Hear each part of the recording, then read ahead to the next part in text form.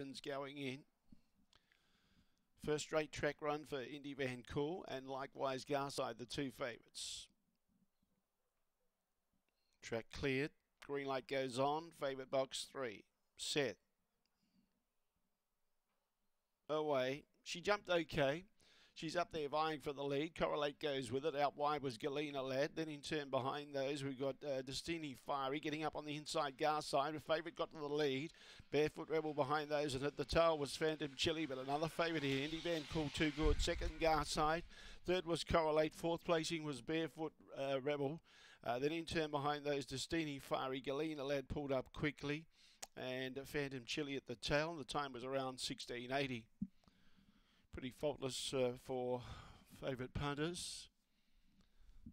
Indy Van Cool jumped okay, kept towards the lead.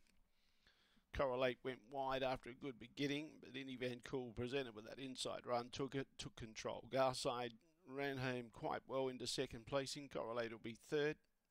Probably Barefoot Rebel in fourth placing. Standing by for the official numbers to come through shortly. But yeah, favourite punters are definitely kicking goals now. Indy Van Cool, a red fawn bitch. She's by Orson Allen out of Luminescence.